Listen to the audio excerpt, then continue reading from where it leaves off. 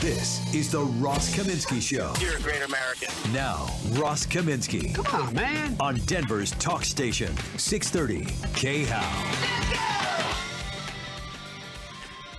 All right, let's do it. Happy Wednesday. I'm Ross. Let's get right to it. I am so pleased to be joined for the first time on the show, and he's joining us by Zoom. So if you want to check us out on Facebook at facebook.com/630KHOW, you can see us. Dr. Marty Makary, surgeon extraordinaire, professor as well at the Johns Hopkins School of Medicine, author of the best-selling book, The Price We Pay, What Broke American Healthcare and How to Fix It. Marty, good morning. Thanks for being here. You got any whipples on the schedule today? No whipples today, Ross, but good to be with you. Yeah, thank you. My dad's a general surgeon, so you and he can talk whipple stories one day. Oh, cool.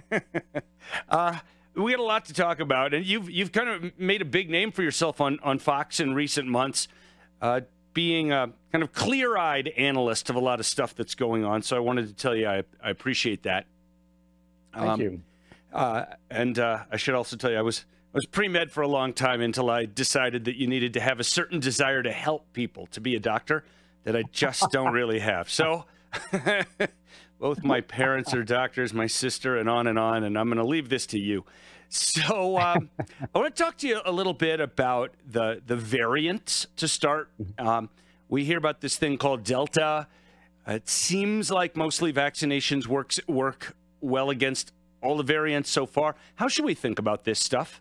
Yeah, we've had hundreds of variants, Ross, and none of them have evaded the life-protecting work of vaccines or natural immunity. It's extremely rare for any of the variants to have caused what we call a breakthrough infection.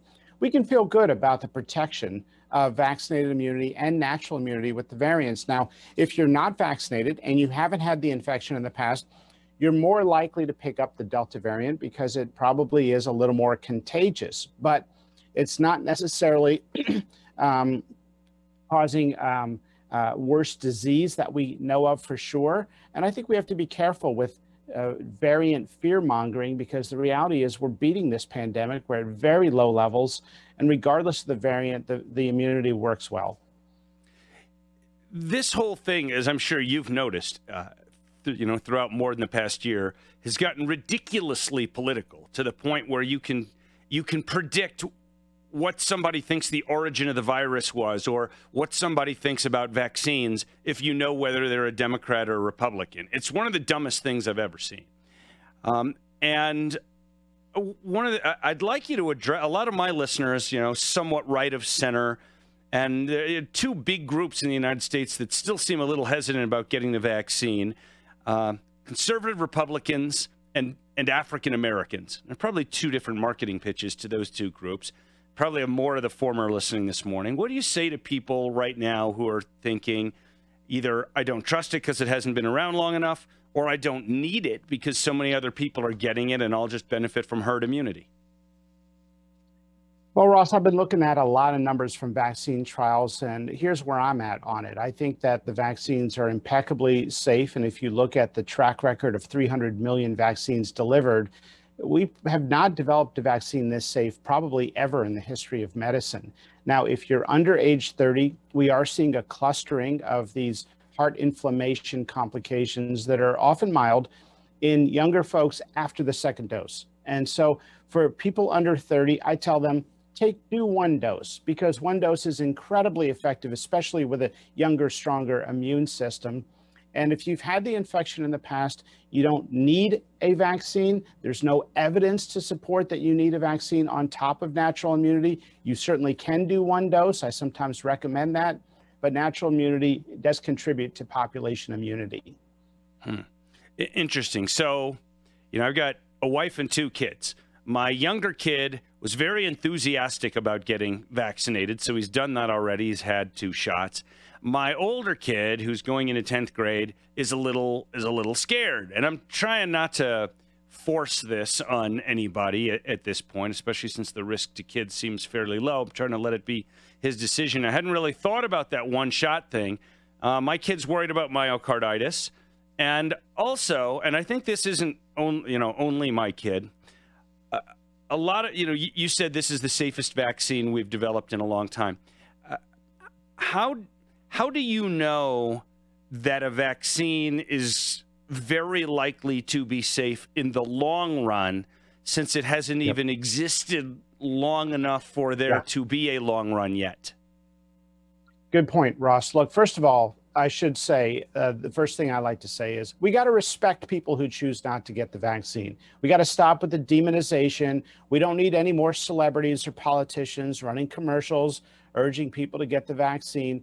If we want to increase the vaccine uptake, simply make it easily available at routine points of American life. If people can be told that they can stop for 5 minutes on their way out of the grocery store or other points where they normally are, and they can become immunized to COVID, we'll see increased adoption. Not everybody has a smartphone and can schedule an appointment online or can travel. Some have unpredictable schedules.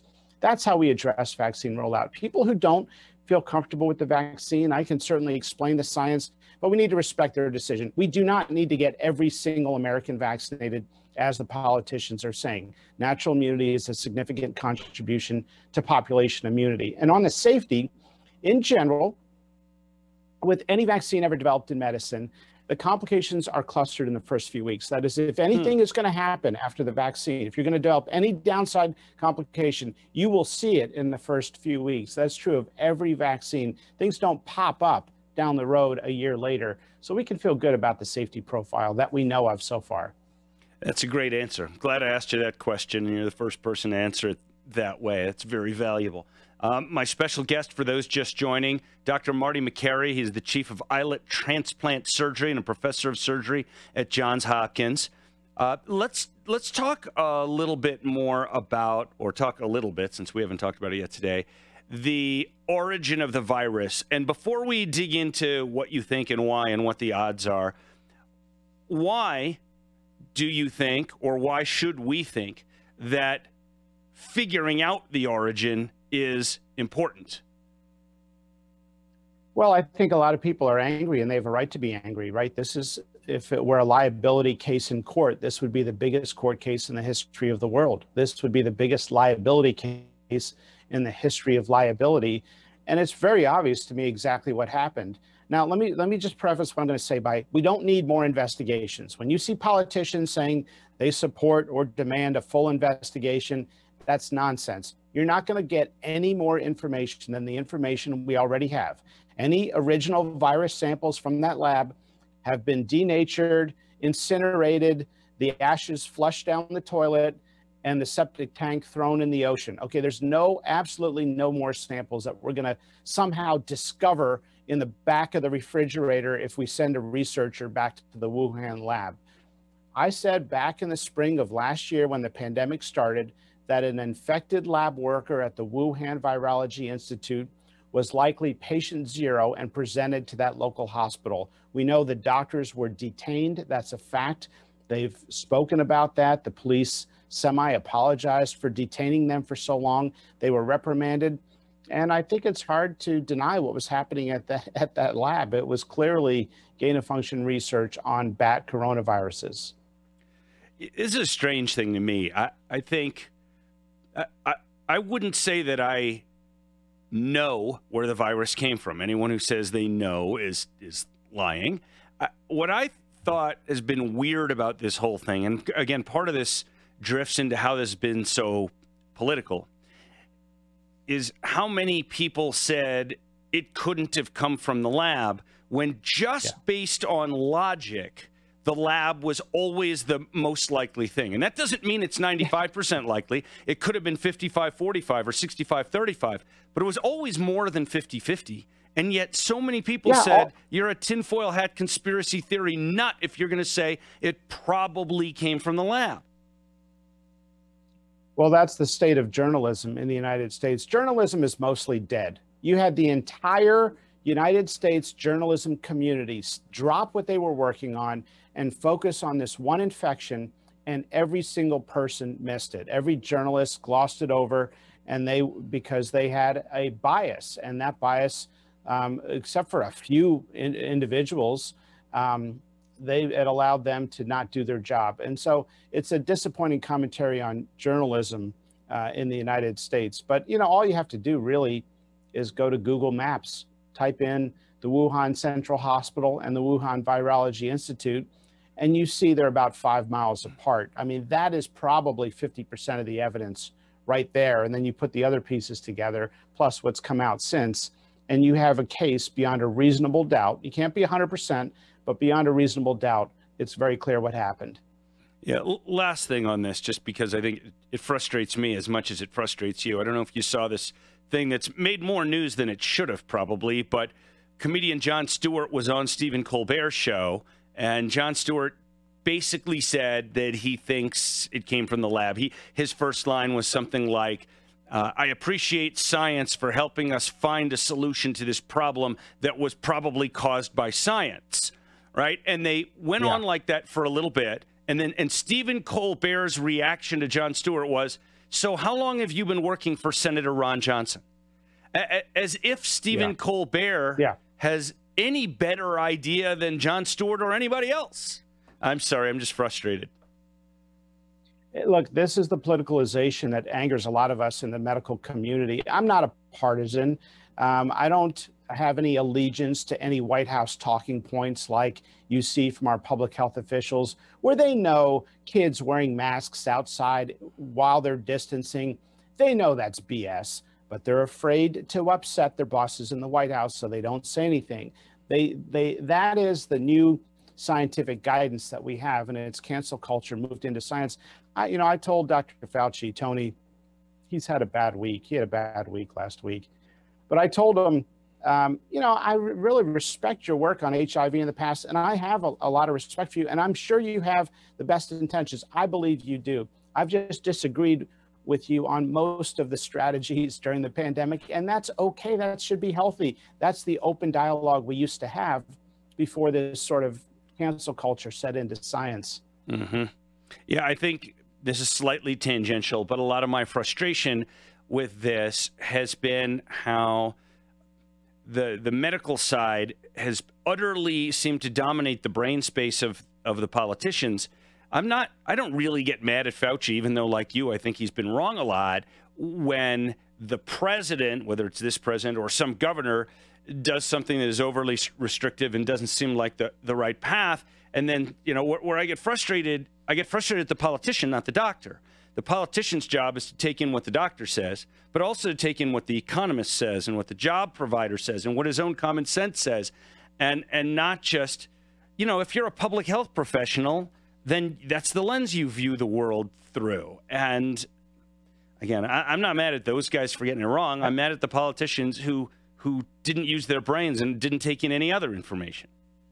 Look, I agree. I think Dr. Fauci is an opinion, and we should have multiple opinions. I'm more upset at Meet the Press and CNN that would run only one medical opinion incessantly, 12 hours a day for most of the pandemic, as if there were not multiple points of view. Let me give you an example. The FDA told doctors they have to throw away the extra half dose that's in the vial when you aspirate the vaccine. If they didn't have that ridiculous regulation that serves no purpose and no goal, but a bunch of bureaucrats insisted on it, we would have increased our vaccine supply by 15% when we started to roll it out. That would have saved a lot of lives. Wow. A bunch of us were crying bloody murder about it, and we did not hear any of that outrage from a lot of our public health officials.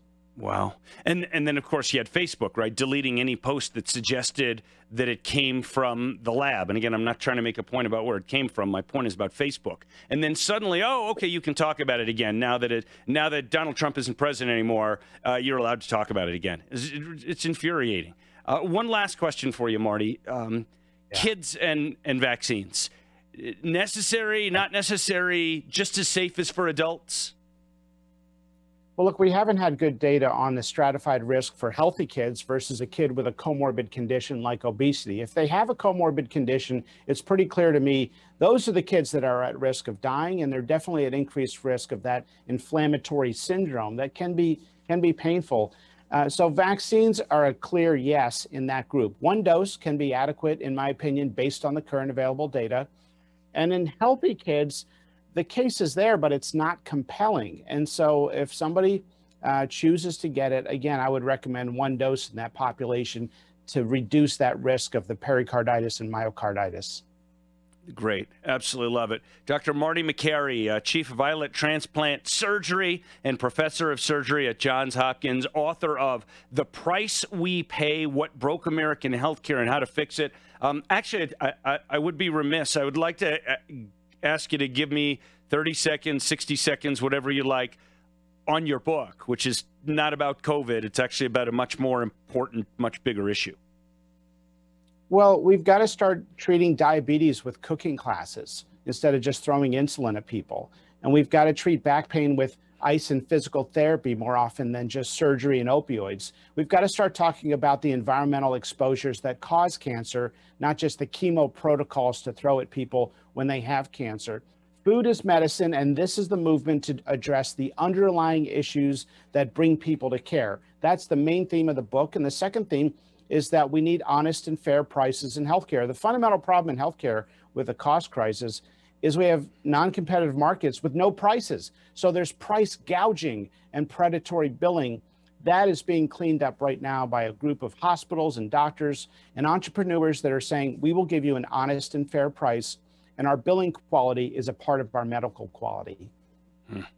Let me tell you a 15-second story, Marty, and I'll let you go.